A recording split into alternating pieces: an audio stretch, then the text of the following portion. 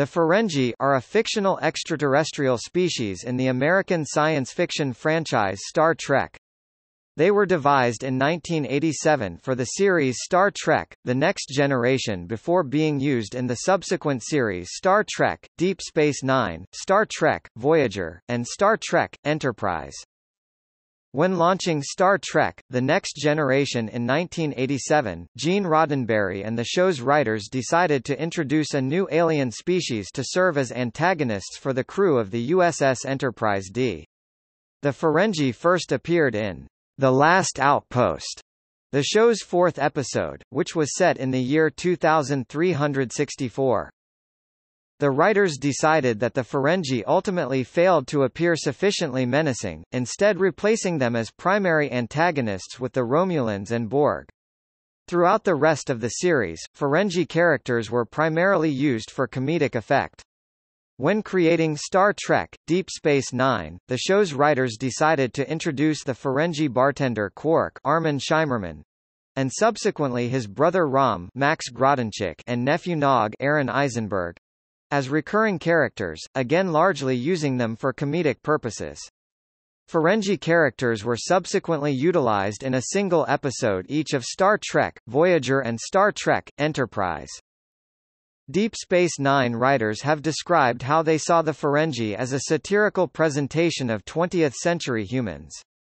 Critics have drawn comparisons between the Ferengi and anti-Semitic stereotypes of Jews.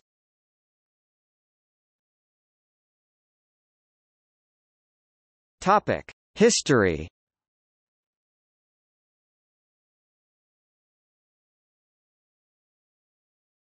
Topic: Star Trek: The Next Generation. The idea of the Ferengi were devised by Gene Roddenberry and Herb Wright. The new alien species first appeared in the fourth episode of the first season, The Last Outpost, which was based on a story by Richard Crisamine and a teleplay by Hebert Wright.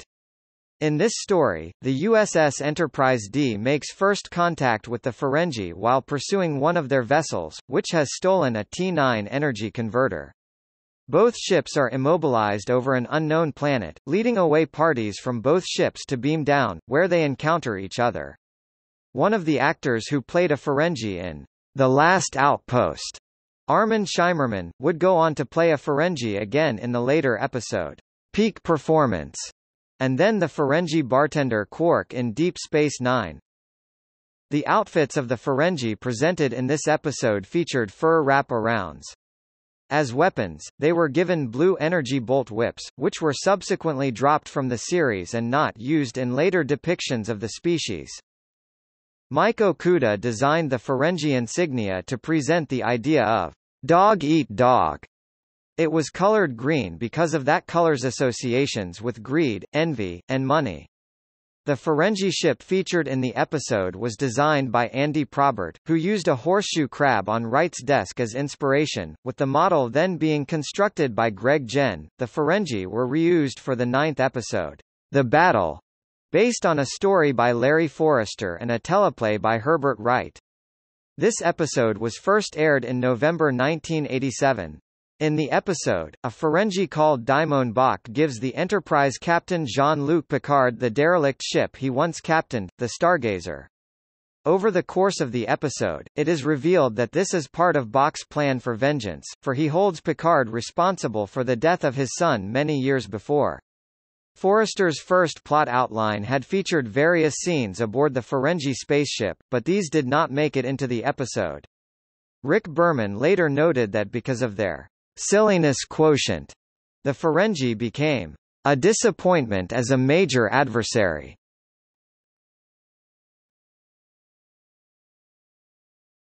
Topic: Star Trek: Deep Space Nine.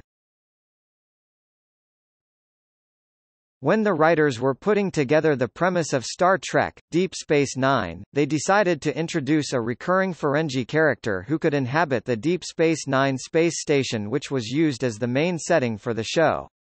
The show's co-creator, Michael Piller, later noted that It was clear to me that having a Ferengi aboard Deep Space Nine would provide the show with instant humor and built-in conflict with the Federation guy in charge of the station. The show's creators developed the character of Quark, a Ferengi bartender who would, according to Pillar, be a constant thorn in the side of law and order, but who has a sense of humor about it. He'd be someone who could obviously throw lots of story dynamics into play.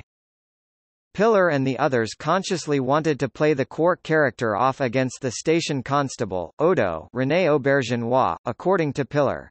The idea of Odo and Quark being at loggerheads was there from day one.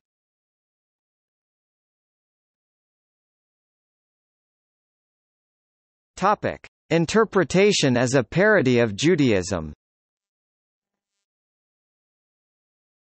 In the book Religions of Star Trek, Ross S. Kremer wrote that, "Ferengi religion seems almost a parody of Judaism. Critics have pointed out a disturbing correlation between Ferengi attributes, love of profit that overrides communal decency, the large, sexualized head feature, in this case ears, and negative Jewish stereotypes." Commentator Jonah Goldberg wrote, in a generally tendentious article, that Ferengi were portrayed in The Next Generation as runaway capitalists with bullwhips who looked like a mix between Nazi caricatures of Jews and the original Nosferatu.